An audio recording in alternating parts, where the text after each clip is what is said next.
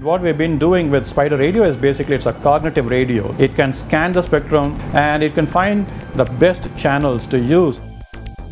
And so there has to be a lot of intelligence built into the node. So the node has to first find out where are this empty spectrum that's being unused or underused, and how do I capture this spectrum. And if someone else starts using the same spectrum, right, it's going to be a lot of interference, a lot of collisions. So it has to scan for other spectrum opportunities and then move your device to some other spectrum bands and so on and so forth. So it's a dynamic process. It's a dynamic optimization intelligence that's being built into devices that currently don't exist in state-of-the-art technologies.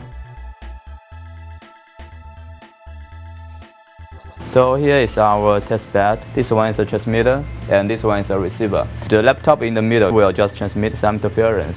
And interference shows in the original channel, and what will happen to our test bed? We will just move to another channel automatically. So we started now looking at, okay, what are the fundamental research issues, and also what are some of the applications, and how do we actually implement and develop a prototype that can be marketed. Many companies are working on this, and also a lot of universities are working on this. Whoever comes up with a better product and whoever comes to the market first may be the winner.